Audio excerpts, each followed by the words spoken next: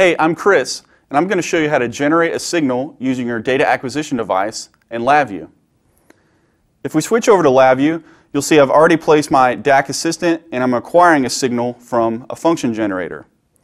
So in this demonstration, we're actually going to disconnect our signal from the function generator and wire it up to analog output 0 on the same device.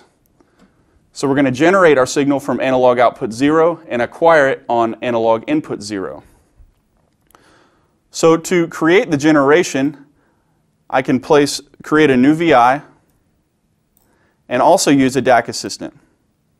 So I'll right-click my block diagram, go to Output, DAC Assistant, and now I can walk through the wizard to create my task. So I'm going to generate a signal, do an analog output, and I want to generate a voltage.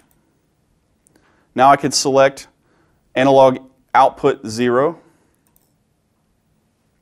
and here I can configure my settings. I can set my signal output range, which is from -10 to 10, and my generation mode, which in this case I'm going to be outputting a DC voltage, so I'll choose one sample on demand. Next, I'm going to place a while loop around my DAC assistant so I can continually run my VI and adjust the output voltage. I can make my stop button a little bit bigger. And then on the front panel, I'm also going to add a slider control, which will control the voltage. And since my output range is from -10 to 10, I'll set that on the slider. And next, wire the slider to the data input on my DAC assistant. Now when I run the VI, you can see when I adjust the slider, our input VI, the graph on the input VI also adjusts as well.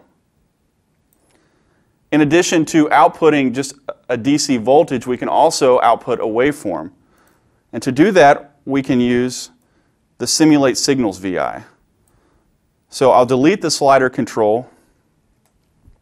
I can right-click, go to Input, and select Simulate Signal. And in this Express VI, we can configure what we want our signal to look like.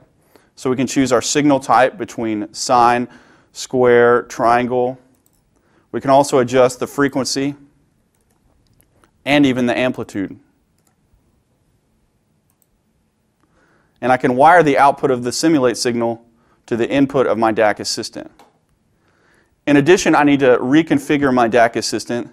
Since now I'm outputting a waveform, I need to change my generation mode to continuous samples, and I'll also leave it checked to take the timing from the waveform. I'll press OK. And now when I run the VI, we'll be able to see our triangle waveform on our input VI. And that's how you generate a signal using LabVIEW and an NI data acquisition device.